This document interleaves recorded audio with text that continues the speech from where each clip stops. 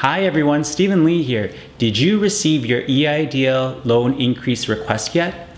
In this video, I'll be providing an update on why the loan increase is taking so long, as well as what you can do apart from waiting to find a status update from the SBA.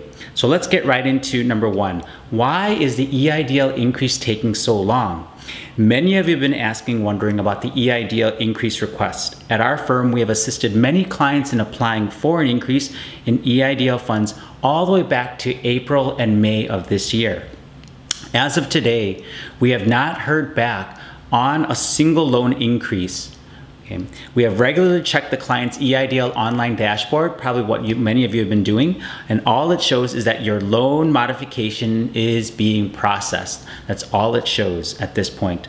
So why is it taking so long for the SBA to respond and fund the loan increases? As we know, the SBA is being extra cautious on this round of funding in an effort to prevent fraudulent requests. Also, the IRS is backed up with tax returns and tax refunds, as well as the new advanced child tax credit. Therefore, we can safely assume that the delay may not just be on the SBA side, but also the IRS's delays in sending the SBA tax return information for increase request.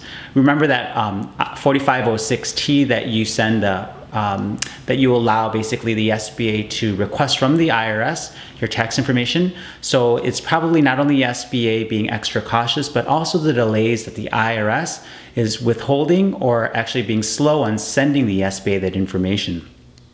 Remember, if this is the kind of content and update that you're looking for, don't forget to subscribe and turn on your notifications, as I'll continue to update you on not only the SBA EIDL loan program, but also other grants and incentives that might be headed your way.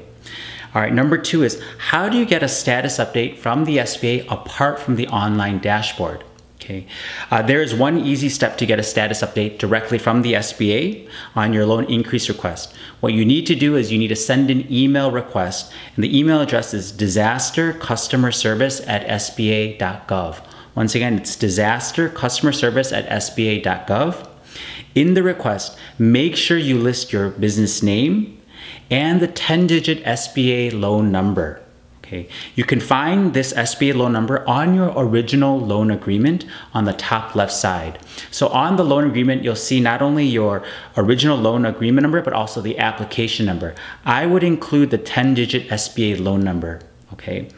I would also include and attach the original automated email confirmation that you received when you first applied for the loan increase request. Okay, back in April or May. So find that email, attach it to this email as well.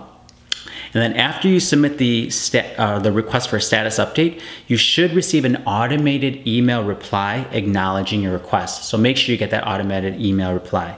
The typical response time is about 2 business days, but I would give it about 2 to 5 business days, depending on how backed up the SBA is in sending responses.